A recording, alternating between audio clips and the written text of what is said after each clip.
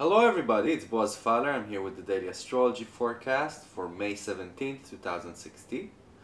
This is where I work and write all these forecasts that I'll later on produce and share with you. So, I bet you felt it. During the last couple of days, there's harsher energies in the sky.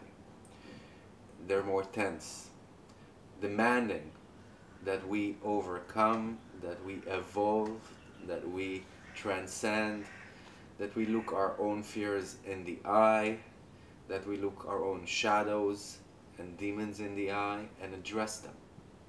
And this influence is heightened tomorrow.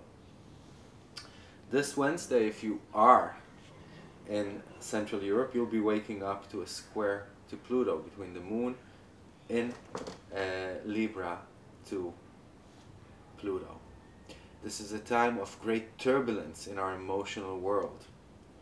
And later on, there is an opposition to Uranus around 1600 hours Central European time. That's 1000 hours Eastern Standard Time in your morning America, producing a day in which we're less patient, in which we could rebel, in which we could act out of character. We have a shorter fuse. We want to get ahead in life. But there's some things that are still keeping us tied down. And we have to be careful not to be violent with our reactions today. To be aware of that lava that is going underneath our own surface and address it from the higher mind. Not ignore the emotion, not lock it up in some dark room, but look at it bravely and address it and analyze it and produce a solution. So this is a day that everything that needs to be dealt with would float up to the surface so we can deal with it. And that means that we can touch a lot of pain and some broken places within us. And we have to be thankful that we are allowed to do that sacred job in our lives, for ourselves. Later on, there's a quincunx to Venus at around 1600 hours. That's 1000. Oh, I said that. I'm sorry.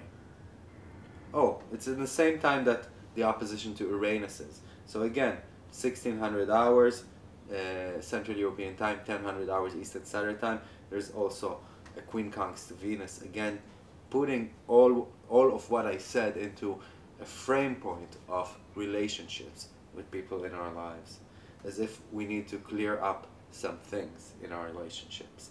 And then the moon turns void, of course, but it's still quincunx's Chiron at around 2000 hours Central European time. That's 1400 hours Eastern Standard Time. Again, talking about an emotional purification process that needs to be taken place today in order that our tomorrow would be not as heavy as our past was, that we could feel that a weight is lifted off our shoulder, we could feel washed, cleansed, and go on with our life in a peaceful way. So, thank you for listening. This is Boaz Fyler. Have a very positive day. Bye-bye.